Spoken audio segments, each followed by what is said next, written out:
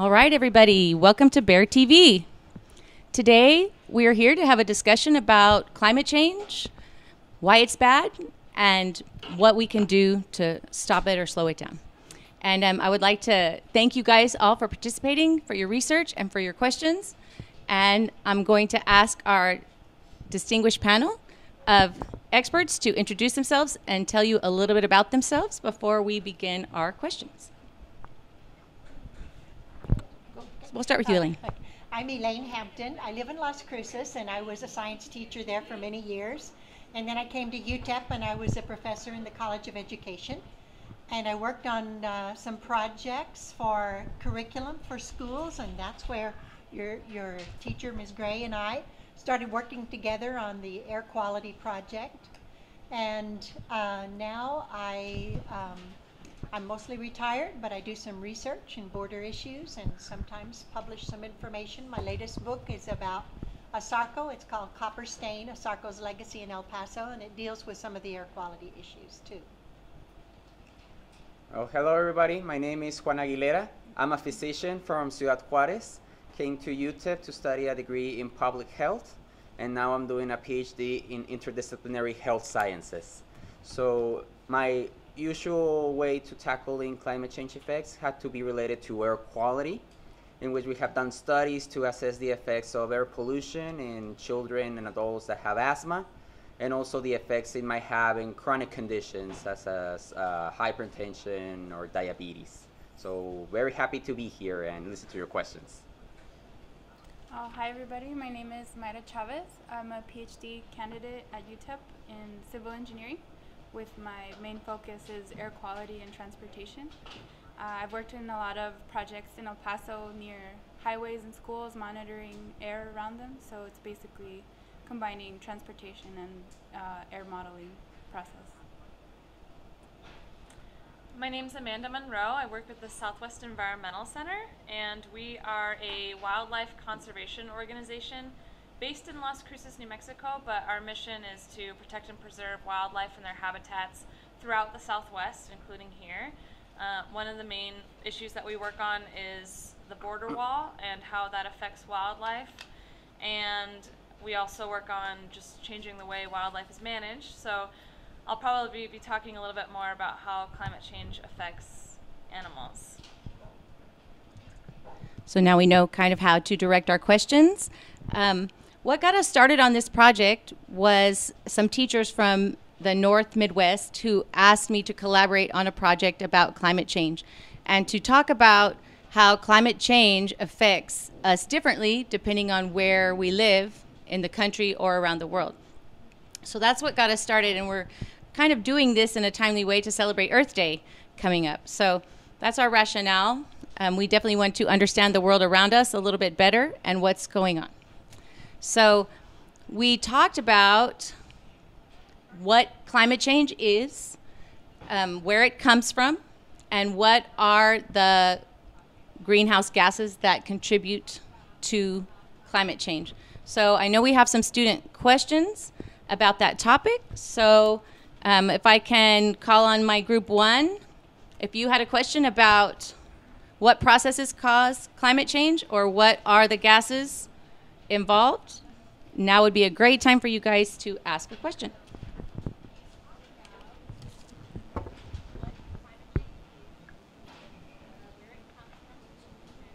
Yes, Victor. What causes the gases? Like which industries cause most gases? So which industries cause the most global warming gases? Anybody want to tackle that one? I'm going to have to say the energy industry, oil.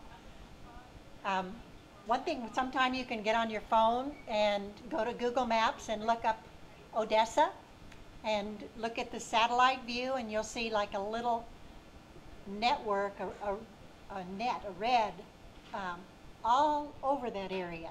And every little dot in every little tiny square is an oil rig. And a colleague or a friend that I know worked in that area, and he said if you go down one street in Odessa heading toward the oil wells, you'll get sick, so sick that you could pass out, just because of the gases that are emitted from all of that. Dylan?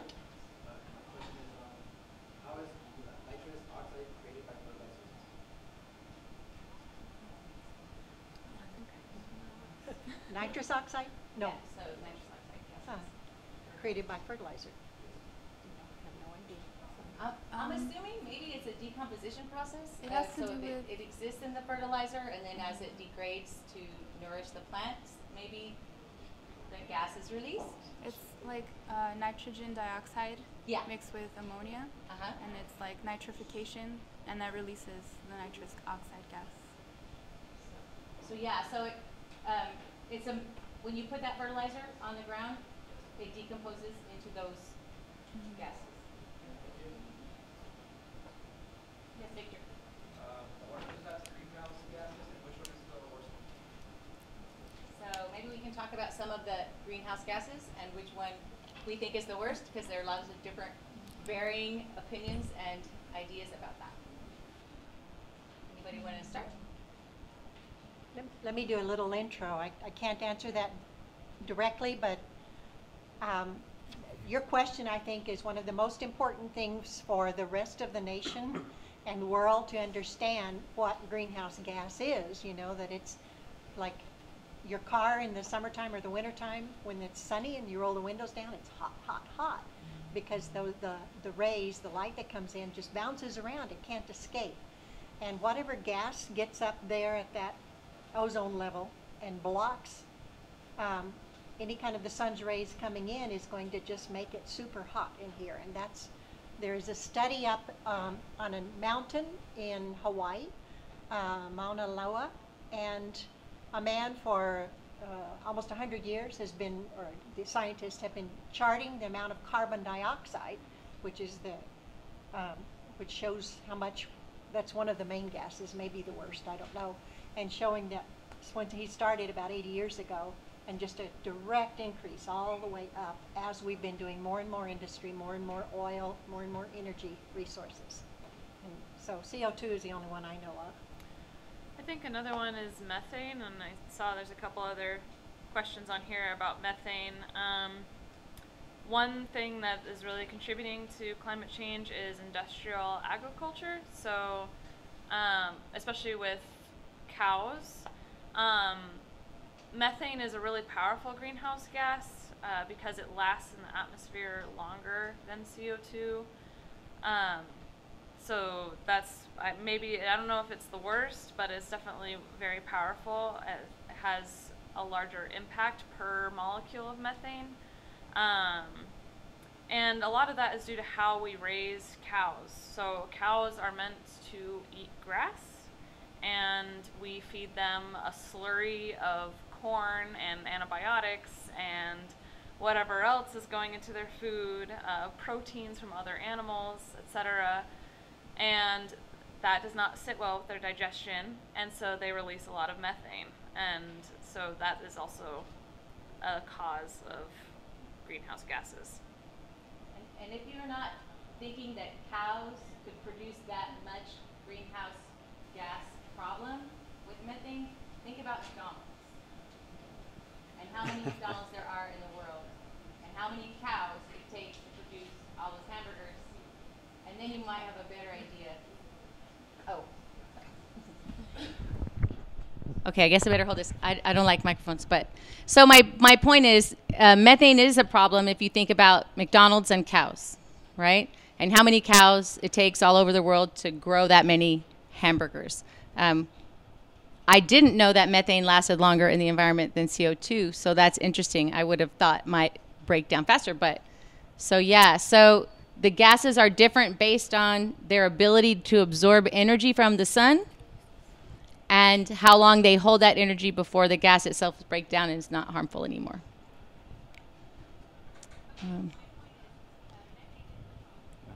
I think, Emma, was it your group maybe that had a question about so how the gases actually get trapped? I'm sorry, what was your question? So why can't some of these greenhouse gases escape into space, I guess, is the question? Or which gases is it that are creating that blockade in the first place? It's the ozone layer that Yeah, so we're mostly a life science. We haven't talked a lot about the ozone layer, but yeah. Do you guys know about the ozone layer? A little bit? Okay, so I can take You it. know more. I can take it if you want. Does anybody else want to take it? Okay. Feel free. So, okay, Diego, want to ask your question first? Okay, give it to us. Isn't the ozone layer where a whole bunch of gases are being built up so much that no matter how much sunlight goes through, it doesn't let it go out? Yes. Because of how many cars and industries there are, it's starting to build more and more eventually. Yes. So, what is ozone? Where does it come from? It's like a net. It is. What is it made out of? Gases. Oxygen specifically? Oxygen molecules in the air that are attracted to Earth by gravity, right? So we have gravity that keeps our gases surrounding our Earth, right? I'm right about that, right? And then when sunlight hits the oxygen, O2, it radiates it and turns it into a radioactive gas, O3, which is ozone. And basically, it's ozone that helps keep all the gases trapped in our atmosphere, which is good, right? It keeps our planet warm and livable. So that's important. But the problem is it's getting a little bit too hot in here, right? Did that answer the question? Okay. All right.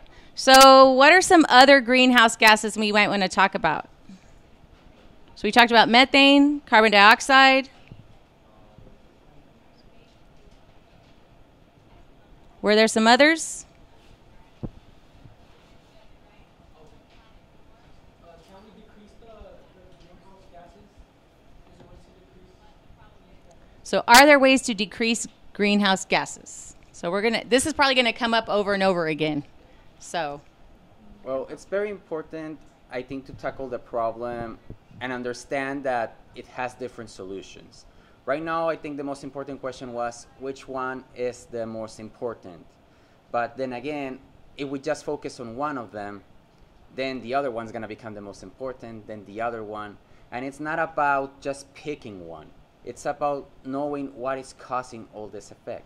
As Dr. Hampton mentioned, the energy industry has a big part on the problem. So what things can we do? Well, we might need to select better choices on energy. Also, we're mentioning about the farming and how the animals are part of all of these emissions. Mayra has been working in transportation as well, in which also the gases that are emitted through our vehicles, our cars, diesel fuels are contributing. Nitric oxide was mentioned as well as one of the greenhouse gases. So the thing we need to be knowledgeable of is not in which area we need to focus, is what are the things that are causing it and how can we change that?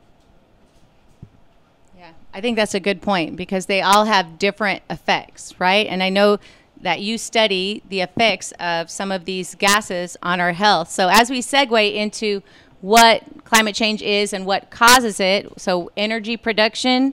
So we love our technology, right? But every time we use electricity, we contribute to the greenhouse effect, right? So could that be a solution right there, maybe? Maybe we use less electricity somehow. So I'm sure technology companies are working on more efficient devices that use electricity, stay charged longer.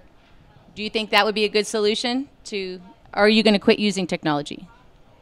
No, probably not, right? So if we can create more efficient devices that use less electricity, that would be a good way to go as far as burning fossil fuels.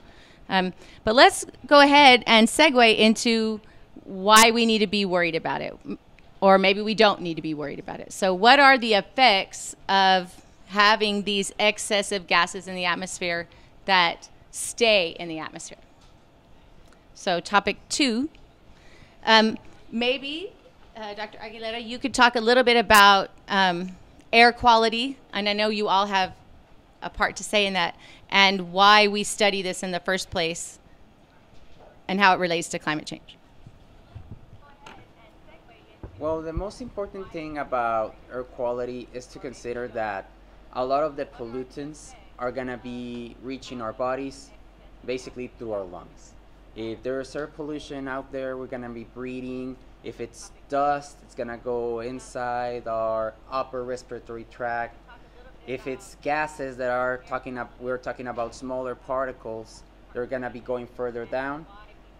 Special populations are really more at risk when you consider if they have asthma. People with asthma have a narrower respiratory tract. So if more pollutants are getting stuck there, what's going to happen to them? They're going to have more trouble breathing. If it's dusty out there, if the environment is polluted, they might have trouble doing physical activity, doing exercise. We recently did a study at a school located near a freeway, and we found that children with asthma over there engage in less physical activity just because they're actually going to their outdoor activities next to a freeway. So we're seeing that a polluted environment, in this case coming from the vehicles, is affecting our health. But not only for people with asthma. Also, we know now that finer particles can go beyond our lungs, because when we breathe air, what happens to that oxygen? It gets into our lungs, goes into our bloodstream, but also if those molecules, those pollutants are so fine and reach our bloodstream, it may cause inflammation and lead to other diseases. So these problems not only affect people that have trouble breathing, but also people with problems in their heart, their circulation, if they have inflammation. And we're just talking about what enters in the air through our lungs. So we've studied a lot about the air quality in this particular area.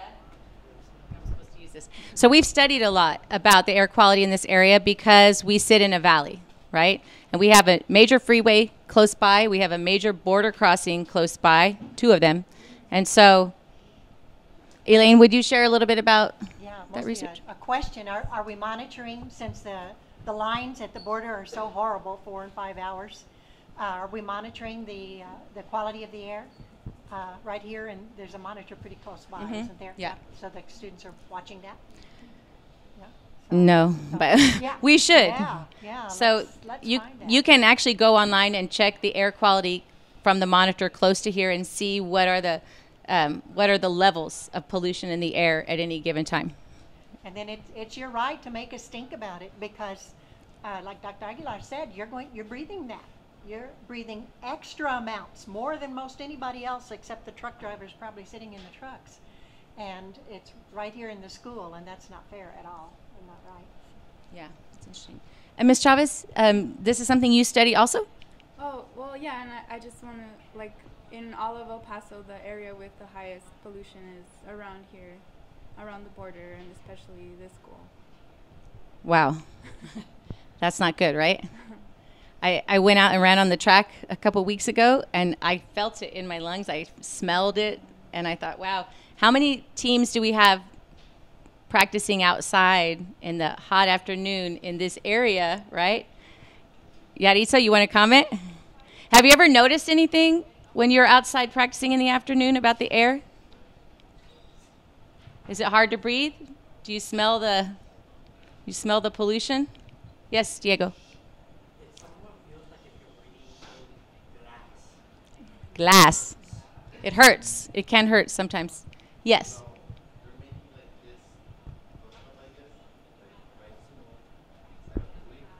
Yes. So can we stop them from building the bus barn so close to here? Is that what you're asking about? Yeah. There definitely was a group of people that tried to protest that, but it didn't really get very far. I don't know how many people it would have taken to protest that move to actually get them to change their minds about it, but economic policy drives a bunch of the decision making when it comes to that, and there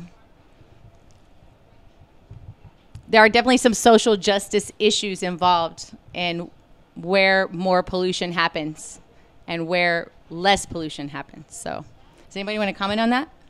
I can add to that, and I think for you as teenagers, young adults, starting to know the best ways to create change is really important. Because, yes, right now there's a way to do it, which is you protest. But then again, how many people is that gonna take? If you want to create change in the school, for example, is it enough to just protest in front of the principal's office? The most important thing is to be organized, to be together, and know how the system works. I've been learning a lot when I started to study public health that it's not about just me reporting, okay, these are the health effects and they're bad. Well, we need to be able to translate this to the people that do the laws.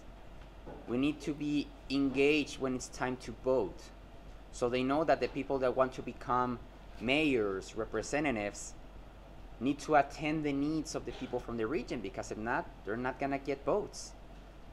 So engaging in your civil rights to vote, it's really important, because if they know that all the students in this school are gonna become voters in the next few years, then they need to attend to your needs. Also, talking to your parents, because they might be able to talk to our representatives in the government. So if they get a lot of calls from parents and students from Bowie concerned about this topic, then they might say, wow, what is going on? I need to learn more about it. Maybe I need to go visit. Maybe I need to do exercise in the track and experience this glass inhaling feeling to see what is going on. So it's good to voice your concerns, to use social media, to use phone messaging, to use all means of communication. Because for us, this is an amazing way. It's the first time we've been hearing this coming directly from the students here at Bowie. And this is a great way for us to know that what we're doing matters for you guys as well. And to be informed, if you have your computer, you might look up Robert Bullard. He has written an awful lot about environmental racism.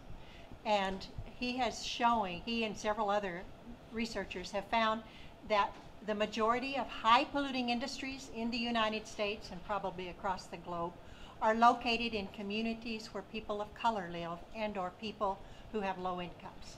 You don't see them located in the beautiful downtowns, the rich people's neighborhoods. They're located all along the South where people of color live, and for some reason here in El Paso, they've decided to put Bowie and the border right together. So Doesn't seem fair, does it? No.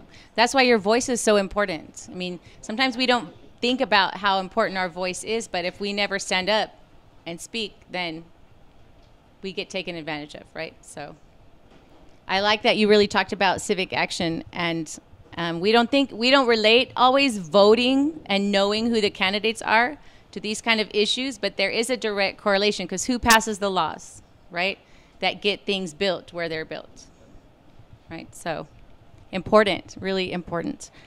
So pollution caused by greenhouse gases, one effect that we need to be worried about, but my group 2 had some other questions about some of the other harmful side effects of climate change.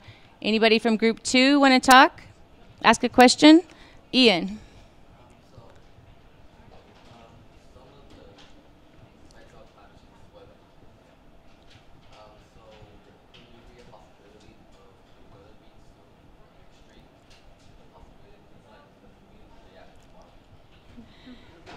So climate change, effects on weather. Is the movie The Day After Tomorrow a possible reality for the future? It was a great movie. I'm surprised they've seen it. But so anybody want to handle extreme weather, like some extreme weather events, and what we need to know about that? I haven't personally seen that movie, but I do think that we're already seeing the extreme weather events. For example, fires in California and in the Southwest are becoming more frequent. The season for fires is getting longer. We're seeing hotter fires, so the fires are burning so hot that they're burning the trees, which isn't usually what happens in a fire. In a normal fire, you would just burn the brush underneath the trees, and the trees stay standing. But these fires are burning so hot and so dry, the trees are going up like matchsticks. And so that's one thing. And then we've also been seeing those extreme flooding events. I mean, Hurricane Sandy, or Superstorm Sandy, I guess. But yeah, we're already seeing the effects, the extreme weather events, and all over the globe, and that's having a huge impact. Drought is another one. I think the droughts are getting worse and worse here in the Southwest, and also south of here in Central America. And I think it's been hypothesized that maybe some of the reason why a lot of small farmers are leaving Central America and coming north is because of climate change. They're climate refugees because they can no longer farm. The growing season is just not what it used to be. So all of that is happening as we speak. Literally right here to us in our area of the border. So maybe not day after tomorrow exactly, but still some pretty serious side effects. Diego. Yesterday I found out that a few people are going up to the ozone level, getting the air from there, and shooting it underwater in the ocean. So Deep, deep, deep underwater. carbon sequestration, right? Yeah. Is a temporary fix, and isn't that also bad for the animals living in the ocean? Okay, so carbon sequestration, is that a temporary fix? Won't that carbon dioxide come back up eventually? And does it harm the animals that live down there where they're pumping it? Anybody know anything about that? I mean, I don't know much about carbon sequestration at all. It's not a technology that I'm really familiar with. Maybe you guys would be more familiar with that. My thought is that more CO2 in the ocean is probably not great, because the ocean is already absorbing a lot of the extra CO2 from the atmosphere, and that's causing ocean acidification. The ocean is becoming more acidic, and the coral reefs are dying because of that. So I don't know if carbon sequestration would add to that. My instinct says maybe it would, but I don't know enough about carbon sequestration to really answer that.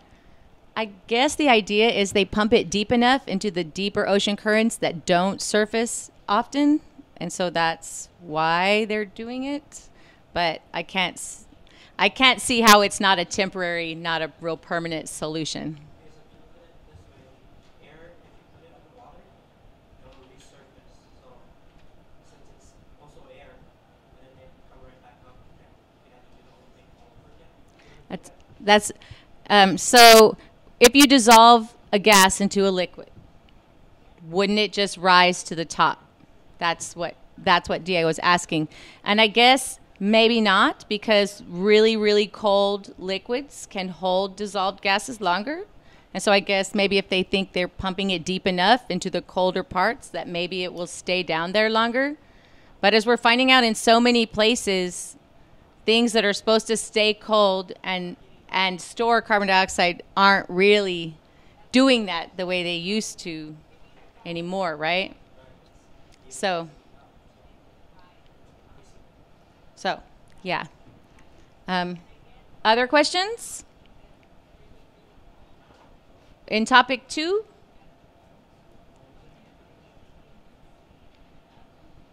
Diego? Okay. So the oceans are getting warmer. Does that mean less oxygen for us over time? Does the ocean heating up imply that there will be less oxygen for us? Maybe how it affects phytoplankton, or I don't know. We're not sure. I'm not sure. I do know that warmer oceans do cause the more extreme weather events. I think that's the main fear with the warmer oceans. So it might have a possibility to be the opposite. Maybe if warmer weather grew more phytoplankton, there would be more oxygen.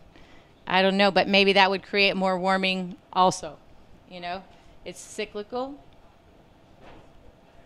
Okay, one more question. Go for it. We know that water, when it heats up, it expands, right? Yes. Does that mean eventually, because the Earth is heating up, the ocean's heating up, they'll consume the land we're on? So the rise of sea levels due to heat, melting ice, just causing expansion of water in various ways.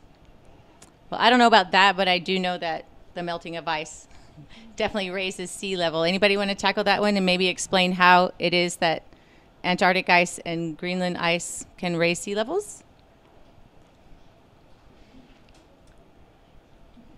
Well, I think it's just you have a large body of ice in the north and the south, and when that melts, it's turning from a solid into a liquid, right? And so more liquid is coming into the ocean, and so yet the sea level is rising and taking over land masses that aren't very, like Florida, for instance, more along like at sea level, not a lot of mountains there. The ocean is creeping up on those islands. The Marshall Islands are going to disappear probably within the next few years, and there are people living on those islands. So that's definitely a real possibility. And the temperature also, because less ice, it's going to warm the oceans. Not good. So do we know that ice reflects sunlight back? And so that the more ice there is, the overall cooling effect it has on the planet. So as the ice melts. So the thing about climate change is it's very cyclical. Am I saying that correctly? As it gets hotter, it's just going to keep getting hotter, right? Unless we find a way to make it cold again. So, what? Oh, that's a good question. We're almost to that. What are we trying to do to fix this? I think there were some questions about animal species out there. Natalie.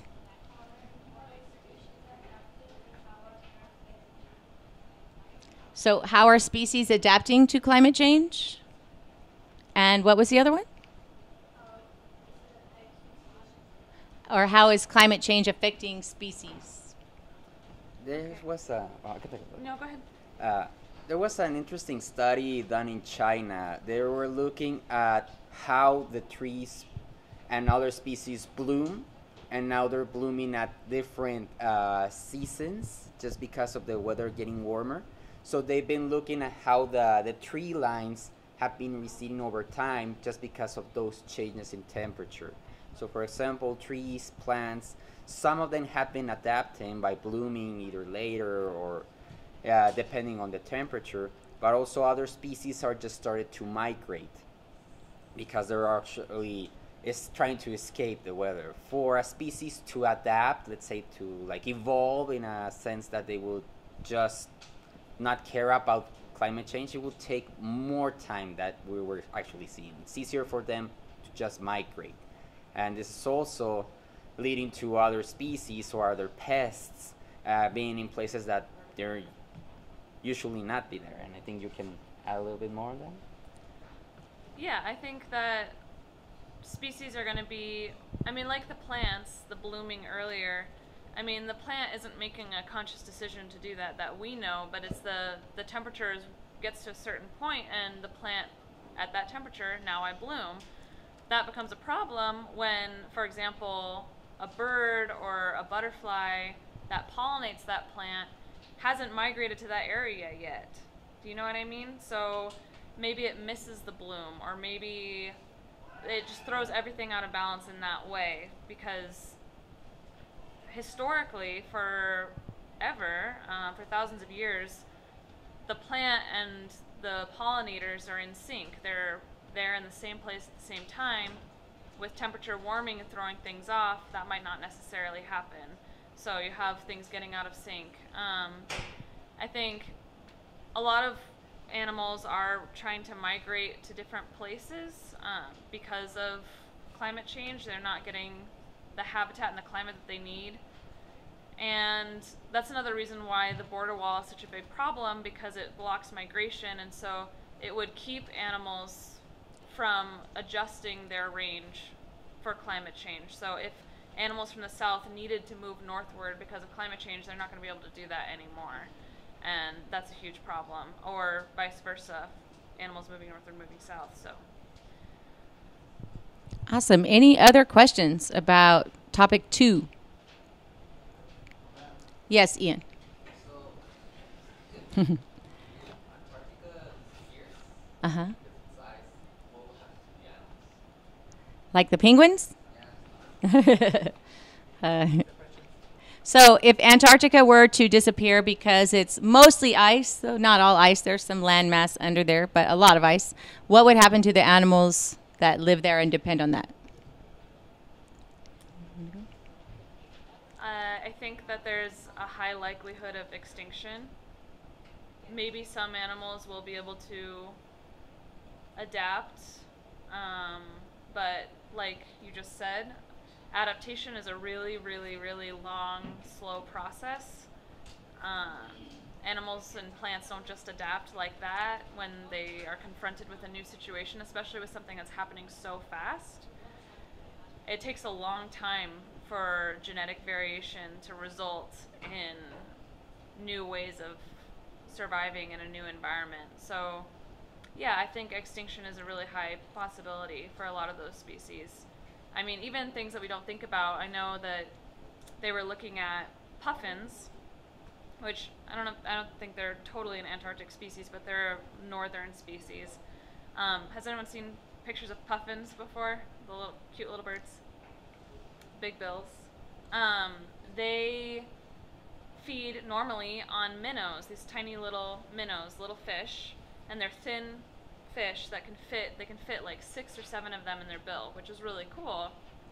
And that's what they feed their young. But now, because of climate change, those minnows don't exist in the waters where the puffins are anymore.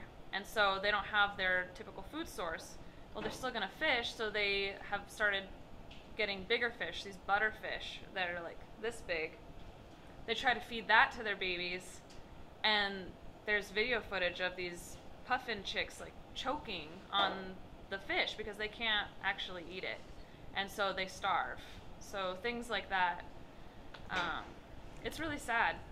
I think I saw a Blue Planet video or something about how far the puffins are having to fly out now to try to find their, like, they're talking like a 3-hour flight one way just to get these little minnows and a 3-hour flight back. That's just one trip. And so things like that can lead to mass extinctions and for animals that can't adapt, I know, right? Don't cry, no, but it's okay.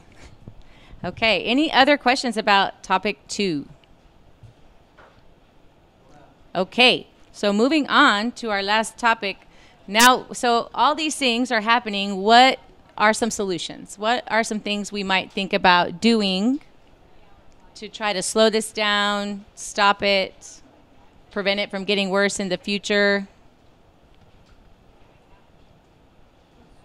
Anybody want to ask a question from topic 3? Rosa.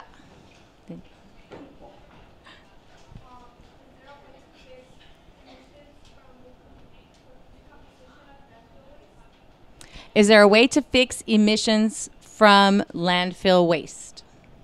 So methane and some other gases that might be being emitted from landfills. Is there something we can do about that? And I really don't know about that myself.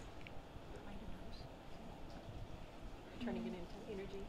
Some of the landfills are doing that. Uh-huh. Well, yeah, but it's not like what we can do or what like society can do. Either or both? Yeah. Both. Well, like Dr. Hampton was saying, some industries try to capture the methane from the landfills and then repurpose it as an energy source. So that's I have read something about that. they can do. Did you guys hear that? So there are some companies that are trying to get the methane that is coming off of these landfill areas and use it to make natural gas that you could burn for other energy sources. So taking that methane, because I don't know if you know that natural gas is methane. Like if you have a natural gas line in your house that operates your stove or whatever, that's methane gas. So there are companies, a few companies out there that are trying to take the methane and siphon it off or gather it through technology and use it for stuff we could actually use fuel for. So we're creating the methane, maybe we can use it as a fuel. So that's one thing. It's not a very big technology at this time, but there are companies working with it. And so maybe one of you would start a company like that in the future. It's a big risk, and you know, you may not capture, maybe way too expensive to put the company in place to capture all that methane, but it needs to be done. So that's where you as the voter comes in, and you vote that we would have state and federal policies to help the industries like this advance.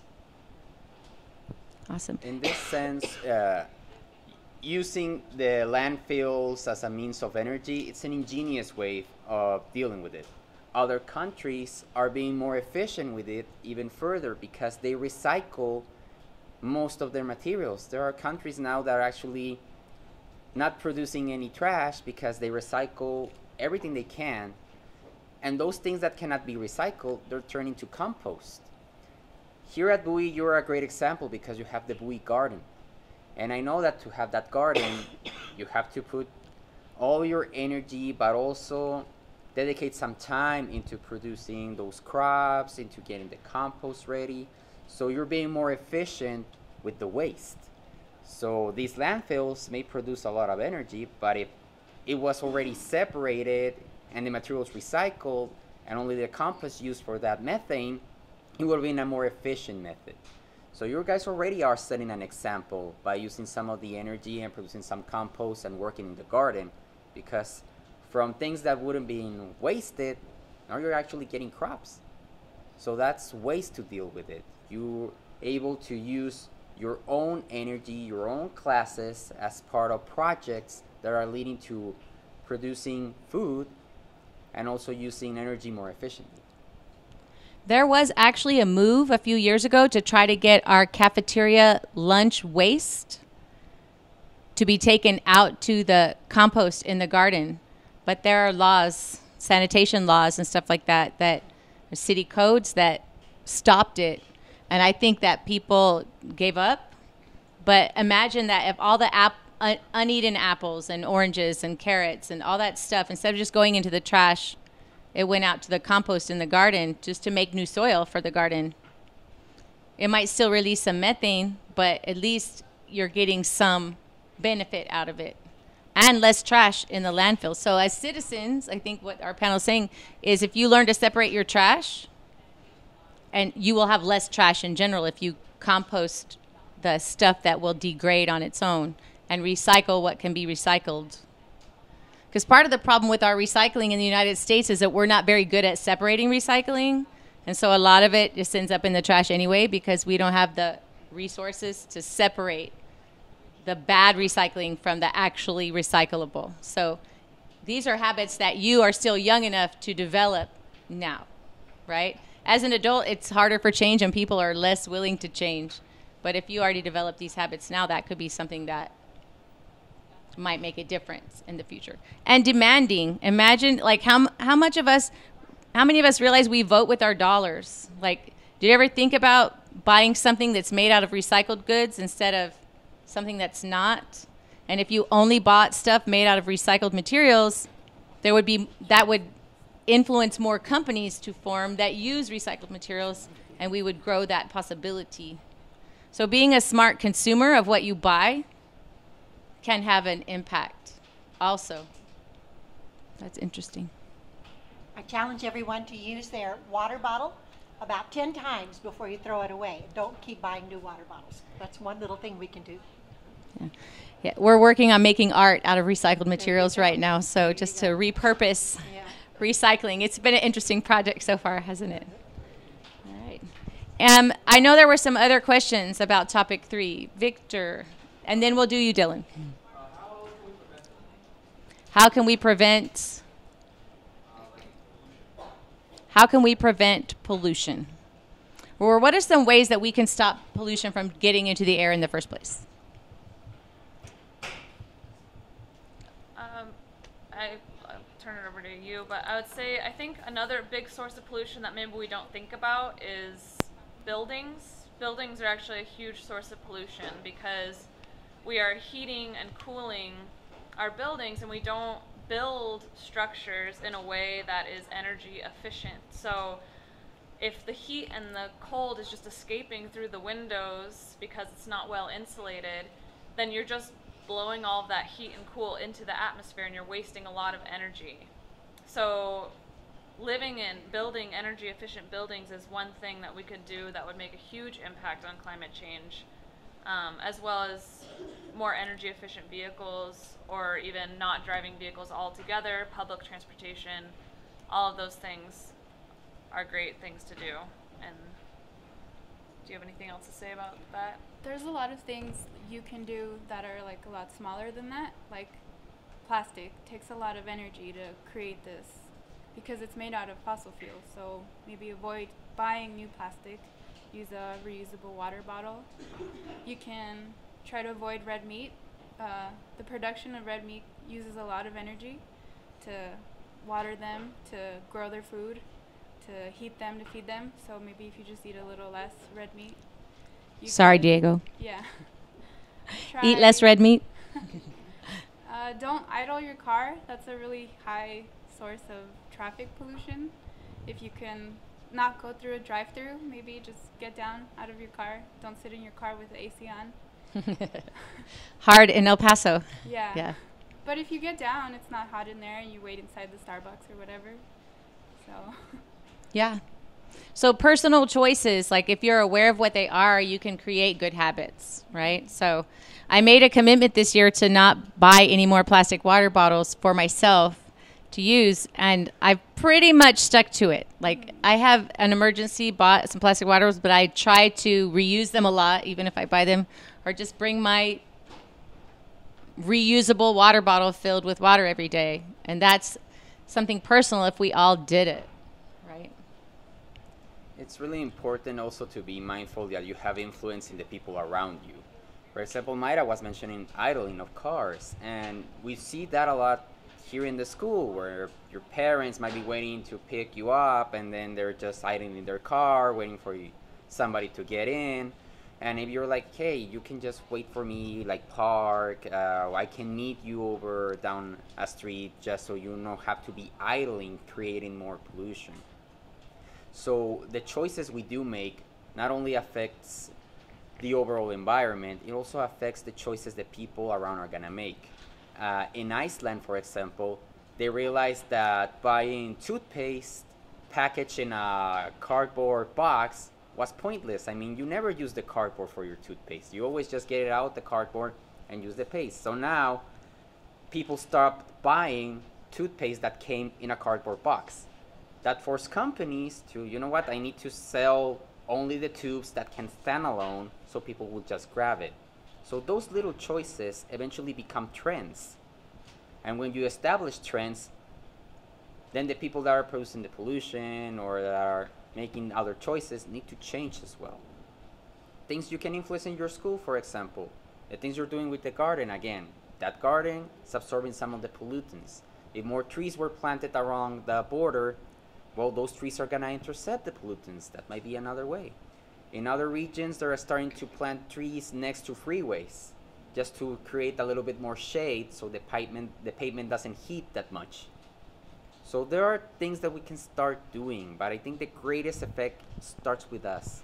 And you might feel small as an individual, but that's how trends start to happen.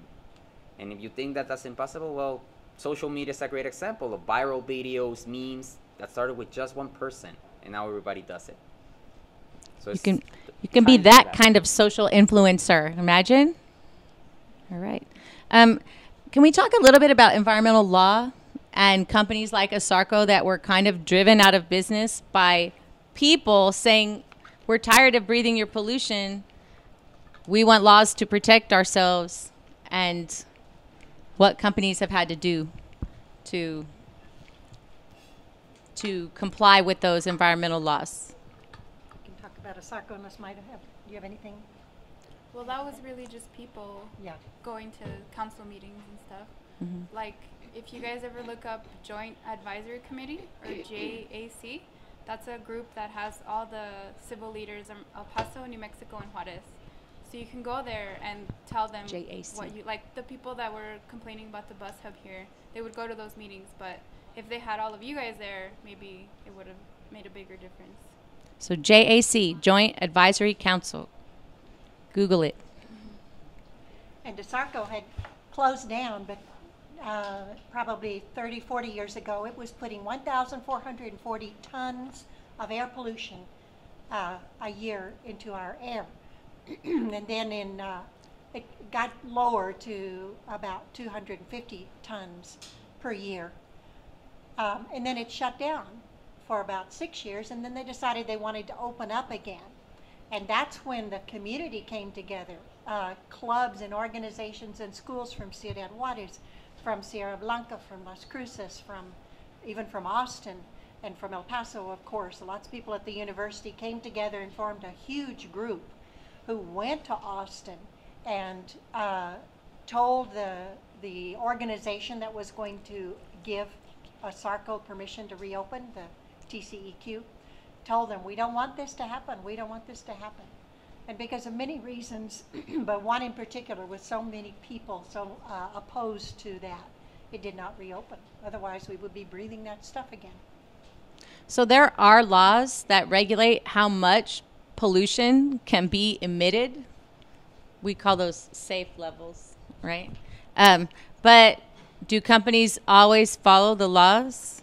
No, and ASARCO is a classic example of a company that just refused to comply with the environmental laws because it's more expensive to clean your air before you release it into the environment, and it lowers profits. And so, I mean, finally people did stand up against ASARCO, but how many companies out there are breaking laws about emissions but aren't getting caught? So are they complying? Are there better types of, not just laws, but technology that can clean that kind of air before it gets out there? And are companies willing to invest in it? And again, the power of the dollar. If you vote by buying stuff, do your research and buy from companies that have less profit but protect the environment more. Something to think about. Other questions? Dylan, I'm sorry. I know you've had your hand up a couple times. You forgot. Predictions for the future. Are we going to fix it? Is it going to get worse before it gets better? I think Nova had a question real similar to that. What was your question, Nova?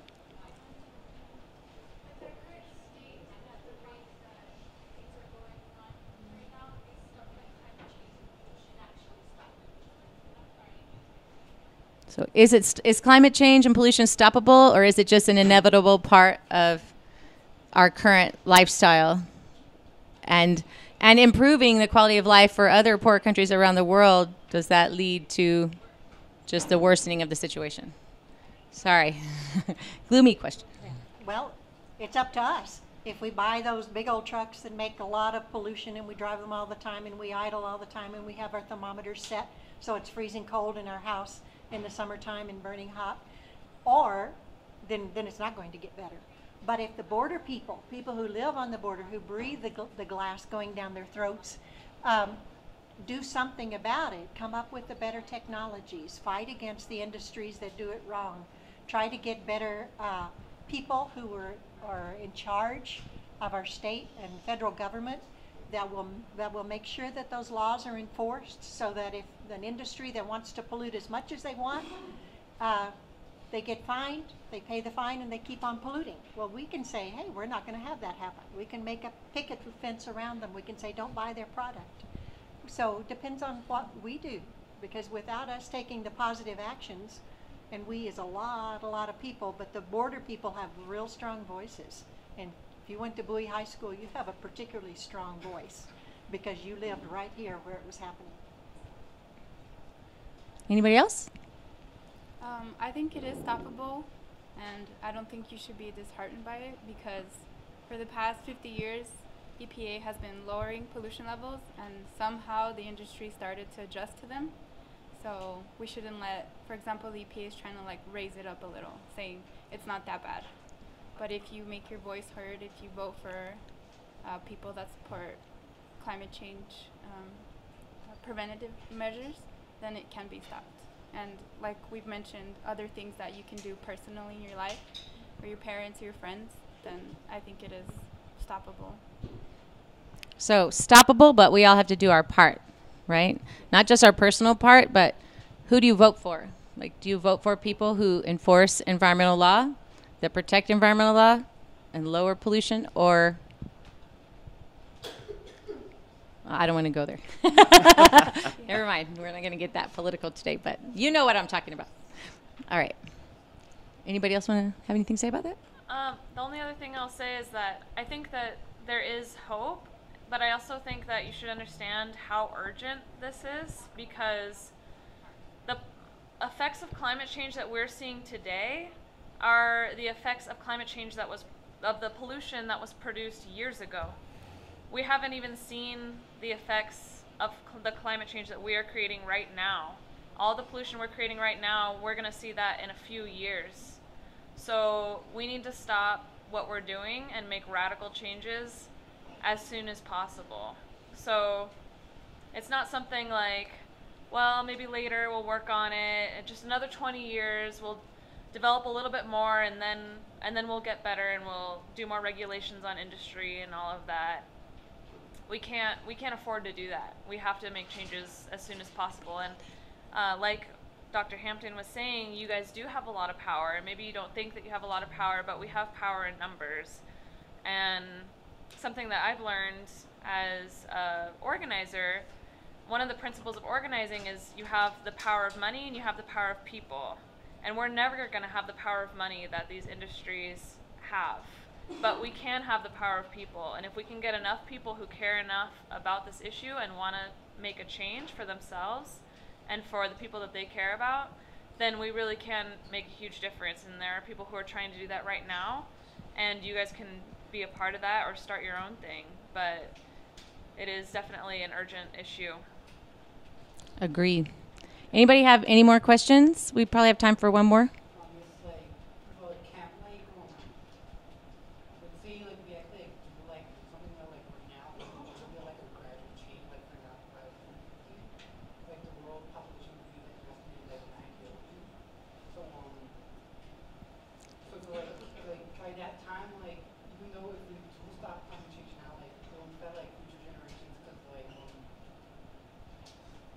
Take like decades, like maybe even like a century before like we start seeing like changes. You're not wrong about that, right? So Stephen's basically asking, like, even if we start changing now, it's not going to change that fast, right? Because the gases that are already in the environment, they're going to stay here for a while, right? But I think that was Amanda's point. Like, that's why we have to start changing now, like, because we're going to feel the impacts of what we're doing right now later. But the longer we wait to change, the longer it's going to last.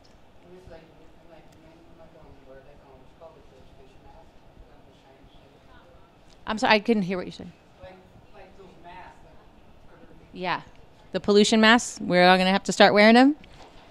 Hopefully not. I hope not. So yeah, I think that's a good point. As the population increases, we're probably going to consume more energy. And that's why we have to start fixing the problem now. Because if we don't, it's not going to get better. It's just going to get worse if we don't start now trying to lower it. What time is it? Do we have time for any more? Anybody have any closing? To add a little bit to that, and it kind of summarizes what we have been saying as a panel. I mean, we've seen that the trends of climate change have been going up. As Mayra mentioned, we've done a better job. EPA has been regulated more, so now the trends are not going that high. But still, that's not a solution. Even if we're becoming more efficient, the trend is still going up. Population is going to increase as well, so that's also going to keep up the trend. Unless we start doing more things about it. We start doing changes on our own. We start working together, because now if more people are mindful of our climate change, we're producing better efficient energies, we're being more mindful of the decisions, then we're able to revert the change. then we can start correcting on all that pollution, all that changes in the environment that happened 5 years ago, 10 years ago, 20 years ago. We need to reach that tipping point where we're gonna start changing the trend. And then things like increased population and more people working together are actually gonna be a benefit for us, because if now more people are working towards a better environment, then that might reverse all those trends. But we need to reach that point, and that's the most important thing. Education, being mindful, working together, I think they're the take-home messages of this panel. For sure. I think there's a lot of people that still really don't believe in climate change or that it's a problem. So we really do need to get educated and know what our issues are. Awesome. Well, thank you, everybody.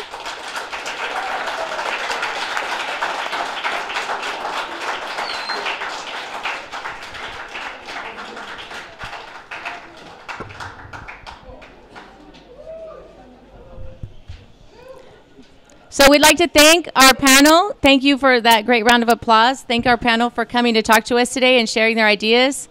Thank you guys for your questions. I hope you're inspired to become social influencers of a different type, to become more educated and help all of us create better habits that will improve our environment for the future. Thank you very much, everybody. Thank you so much.